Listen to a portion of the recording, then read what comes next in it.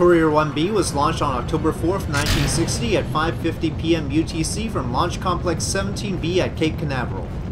This launch was on the 3-year anniversary of Sputnik 1, and while that satellite transmitted its distinctive signal, Courier 1B was the first active repeater satellite, a development on Project SCORE, which was the first communication satellite.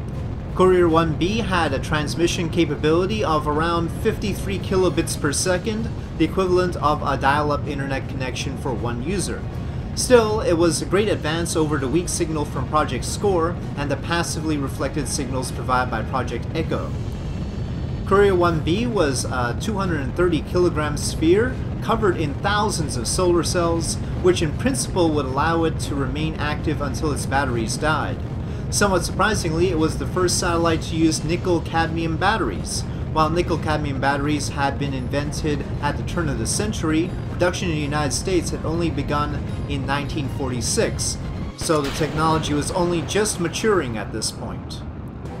Just as Project SCORE had relayed a message from President Eisenhower, in that case a Christmas message, so did Courier 1B, except this time it was a message to the United Nations. Even though it was meant to operate for longer, the satellite only functioned for 17 days before ceasing to respond to commands, possibly because access codes to it were based on the time and had gotten out of sync. Courier 1B was launched on a Thor Able-Star rocket into a 938 by 1,237 kilometer orbit with a 28.3 degree inclination.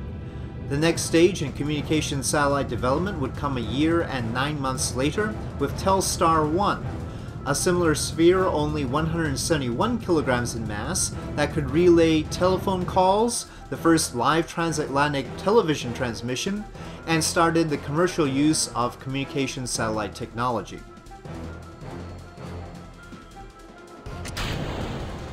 With that, thank you for watching this mission profile of Courier 1B.